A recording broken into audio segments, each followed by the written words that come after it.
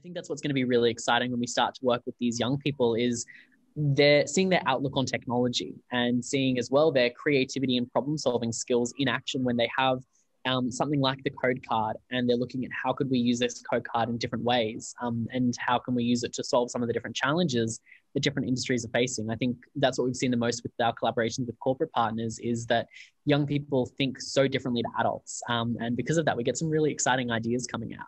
And really giving that safe space for them to actually be supported, and also appreciate the ideas that they bring to the table. I think that's as important because I definitely know that within our workspace that the demographics are very different and then the ideas are also then very different. So inclusion, diversity is definitely part of what I'm wanting to bring to the table as part of this. Absolutely. And I think what kids really enjoy out of it as well is the ability to work on a real challenge from a real organization. I think